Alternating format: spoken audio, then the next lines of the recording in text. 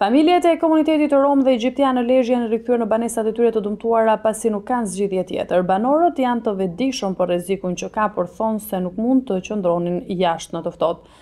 Ata i kërkuan bashkisë që të ndërhyjë për të gjetur shtëpi me qira pasi për shkak të paragjykimeve nuk ju japin një banesë.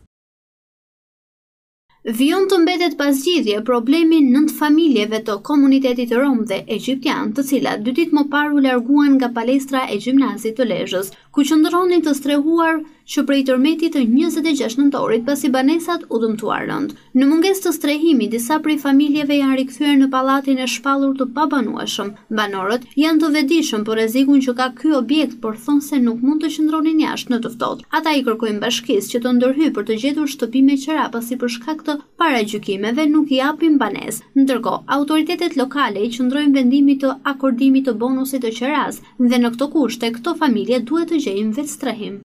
Jemi fut të shtëpiat që janë prish nga tërmeti. Dhe ne jena fut mren dhe me na zën tërmeti nuk man kush përgjithësi për ne. Kemi lekët dhe 126.000 lekë kemi dalë gjithë kunit, për shtëpia nuk ka.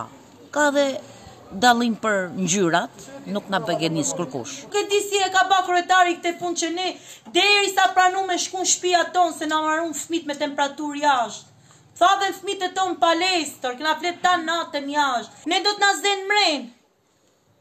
Ne do të na zënë derisa dalim ne na zuni mren me kalamajt. Të vënë dorën zemër, kush na shikon ne, pallati 88, për fëmijëve jo për ne, vetëm për fëmijëve i baj thirrje gjithkujt që të na ndihmojnë sa më shpejt këtë pallat na bajnë. Sot jam rikthy prap në shtëpinë time që nuk lejohet të banoj këtë shtëpi se është e dëmtume, e shkatrume, e rrezikume.